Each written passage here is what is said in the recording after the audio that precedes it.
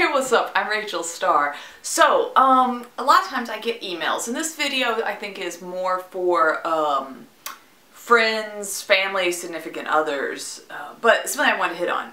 So I get a lot of messages, mostly from my girls, and it'll be like, how can I help my significant other who has a mental disorder?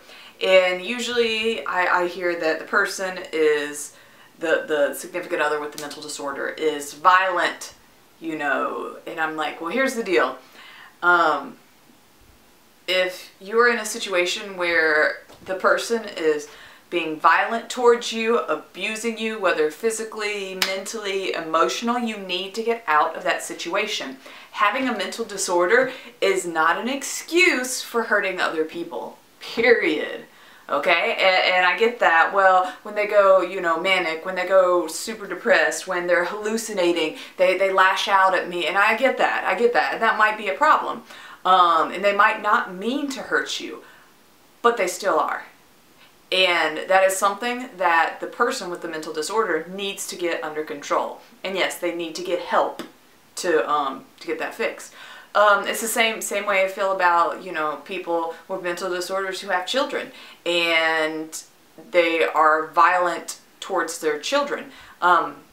If you find yourself if you have a mental disorder and you have kids, you need to protect them first of all, okay? And that's for all parents.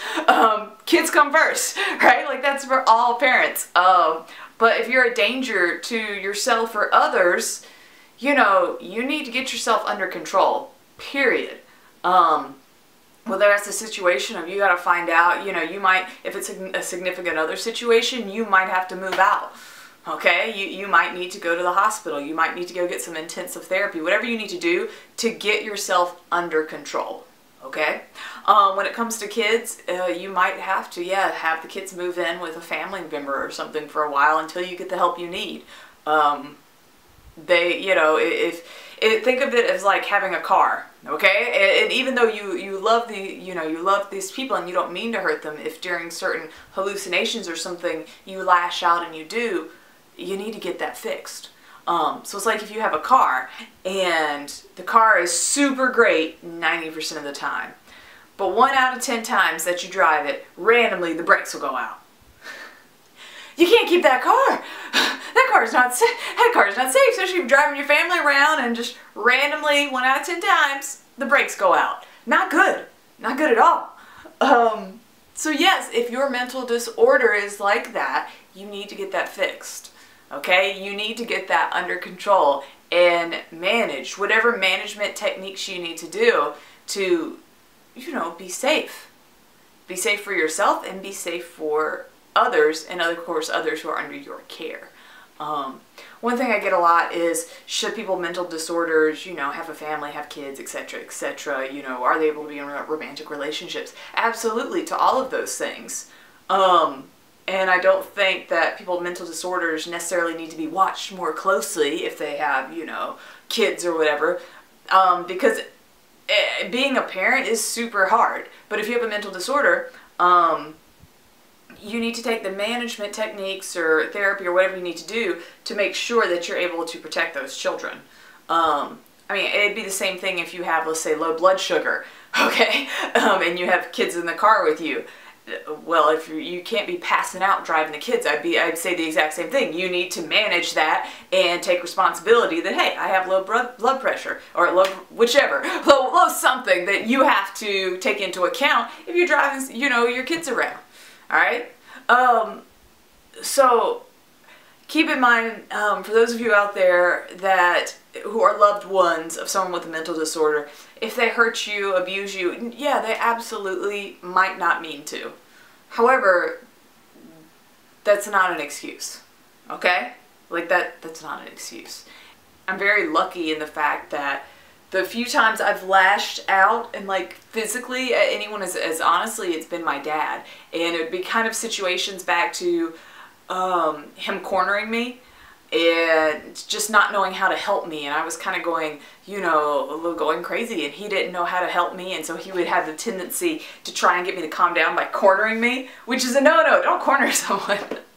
But he was, you know, he's just doing what he thought was best. Like, whoa, no, don't corner a person. So there were times, yeah, that I lashed out and I hit him and stuff. And no, that's not appropriate.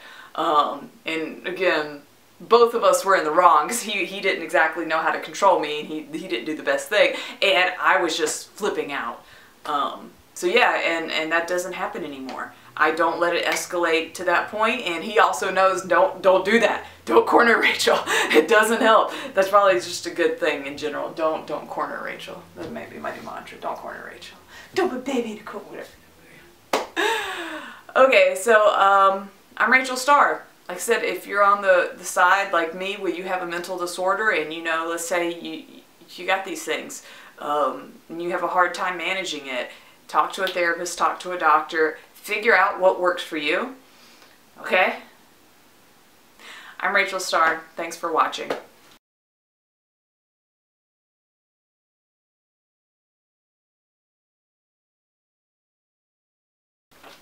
So, other schizophrenia type mental health videos, if you want to watch a playlist, scroll through some different ones that I've done over here, some other random videos popping up. Always feel free to email me, rachel@rachelstarlive.com. Please keep in mind, my reading and writing comes and goes due to all the fun stuff I have going on in my head.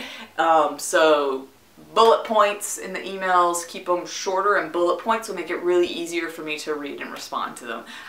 Big paragraphs, my brain glazes over, and it'll take me months, seriously, if you've emailed me sometimes, and it's chunks of words. I have a hard time figuring out what I'm looking at.